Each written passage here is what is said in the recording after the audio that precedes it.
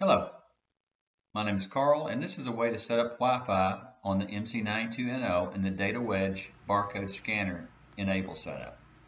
First of all, you see you have no profile set up.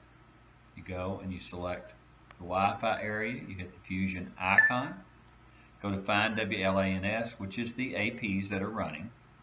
And once it looks up your APs, you're going to select it, and we're going to use that for the default profile name, as you see. Create profile, it's Modo for the profile name.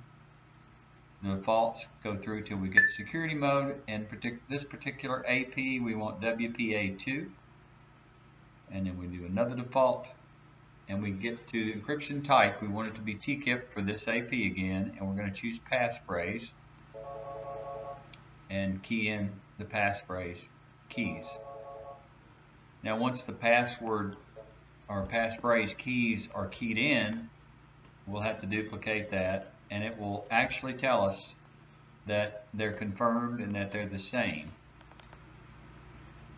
at which time we'll select next.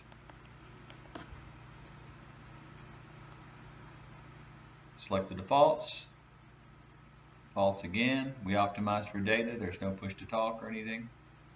And we see the Modo icon under profile name. We say OK, and we see that right here we've got a signal excellent. Yours may not be excellent, but it should be a good signal at that point.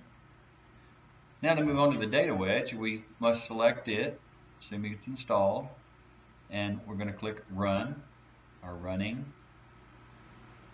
and it'll say Status Ready. At Status Ready, our barcode scanner should be working. We should be able to pull the trigger or push the button on the front of the unit, and we should get a barcode scan at the top and a light indicator in the front under symbol, as you see. This satisfies those requirements to get that working in the Wi-Fi, and you should be good to go. Thanks for watching.